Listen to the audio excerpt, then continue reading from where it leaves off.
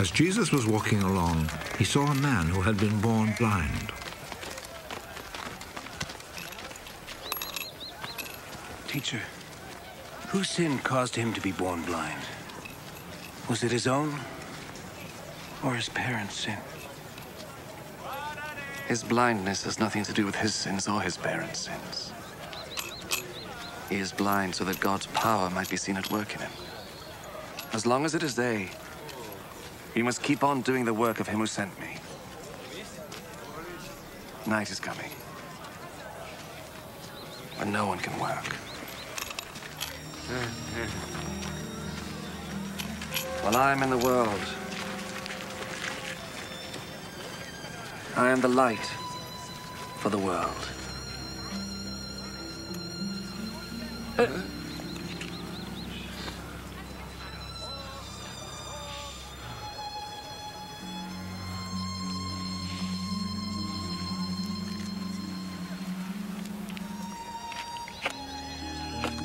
After he said this, Jesus spat on the ground and made some mud with the spittle.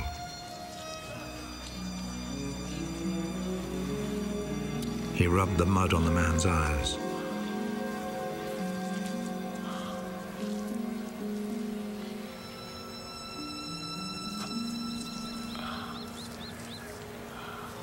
Go and wash your face in the pool of Siloam. This name means sent.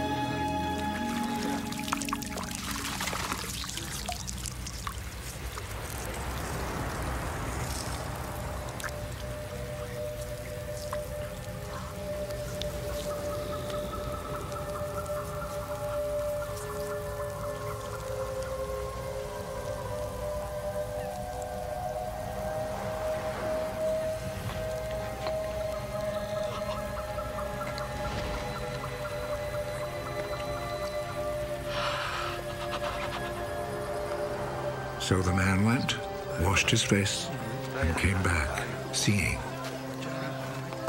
His neighbors then, and the people who had seen him begging before this, asked, "Isn't this the man who used to sit and beg?" He's the one. No, he isn't. He just looks like him. I am the man. How is it that you can now see?